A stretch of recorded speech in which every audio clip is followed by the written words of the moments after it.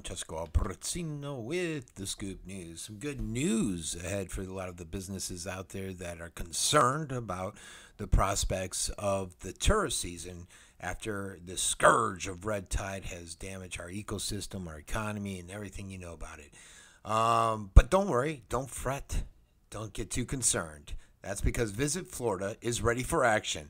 Once the red tide has officially dissipated, according to when the FWC gives a thumbs up, they basically have money that's earmarked for the state tourism, and they've set aside $500,000. It's a program to help local tourist development boards. The Visit Sarasota County has taken advantage of it. They've received about 50 grand, and they're going to apply for more. 50 grand doesn't do a lot of marketing, folks, to be quite honest. For the state of Florida, $500,000 doesn't either, especially when you're trying to recover from the perception of Florida after this red tide event.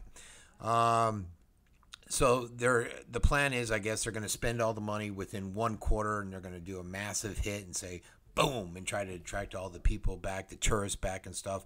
Visit Sarasota County is already out there adding a bunch of pictures. I guess they have over 500 pictures and videos that they're going to put out there on Google Maps and all around the place, and they're getting ready so that once red tide dissipates and once FWC says you're good to go, they can pull the trigger and try to save what they can of the tourist season, the snowbird season, for the businesses, for the employees that work at those businesses, and I guess everybody as a whole, the whole community. So we'll see how that all goes. What are your thoughts? Enough money? Not enough money?